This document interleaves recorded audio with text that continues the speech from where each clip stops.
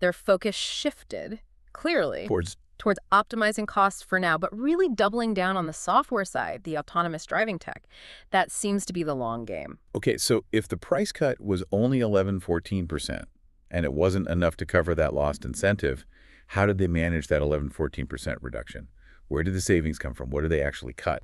This is where you see the, let's call it feature optimization, or maybe austerity. They really targeted the interior comfort and luxury feature. Okay, let's get specific. What's gone? What's downgraded inside these new standard models? Well, first up, the seats. Instead of the usual softer, maybe synthetic leather materials, you're getting textile upholstery, fabric seats. Fabric seats. Okay. What else? And this one's a bit of a shocker, maybe.